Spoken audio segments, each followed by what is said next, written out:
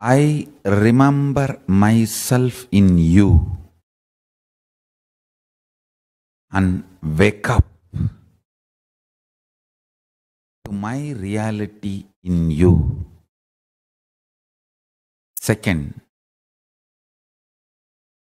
when I remind my existence in you, you start seeking.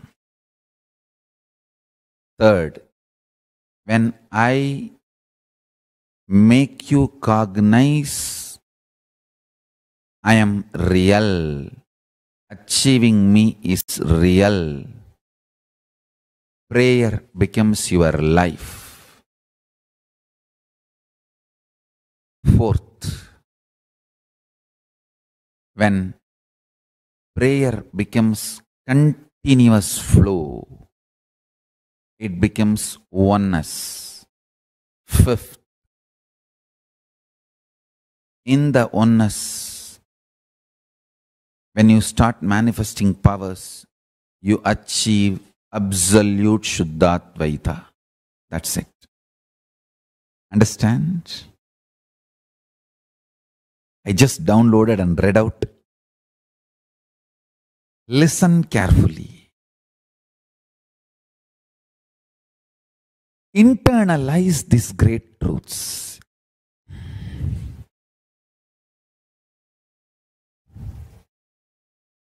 Paramashiva, when he reminds his existence in you and starts waking up at you,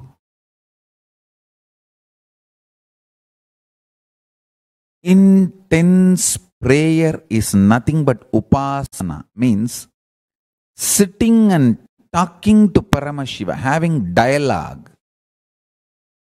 with the higher existence. You need to know, the moment you know Paramashiva is real, whatever you speak is not monologue. Listen.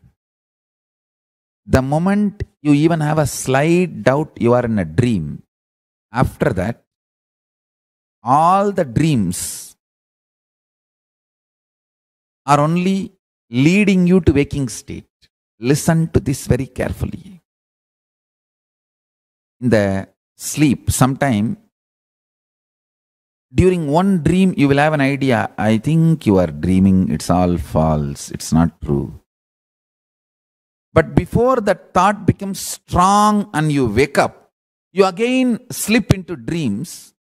But all those second next level dreams only will be leading you more and more and waking up. How many of you are understanding what I am saying? Raise your hand. This is exactly happens to you. The moment you cognize Paramashiva is real, over, then you know all this is just dream. And after that, even if you forget Paramashiva is real and slip into these dreams, all these dreams will be only leading you one by one, step by step, to that ultimate truth, Paramashiva is real.